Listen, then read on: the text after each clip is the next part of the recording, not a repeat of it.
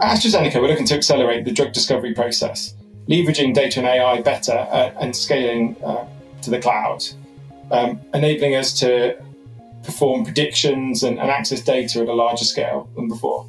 We've really transformed the way we work. So we've moved from quite a limited kind of on-prem setup for the drug discovery IT space to a cloud-scaled, less limits, really trying to look at how we can enable science as best we can.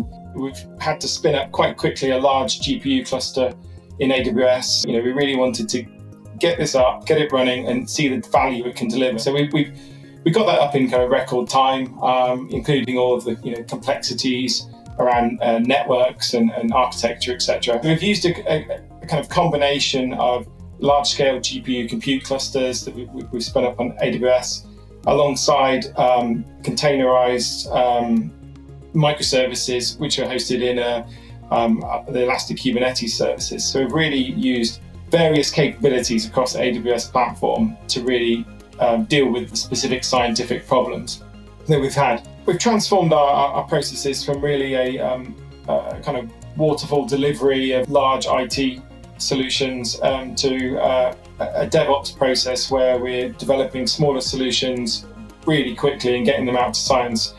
We've embarked on a process of making our data fair, so it relates to being findable, accessible, interoperable and reusable, and really focused on how we kind of tag our data with metadata and enable it to be searched so that the scientists really have the data at their fingertips, which from past solutions, it could take days or weeks to get the same information together.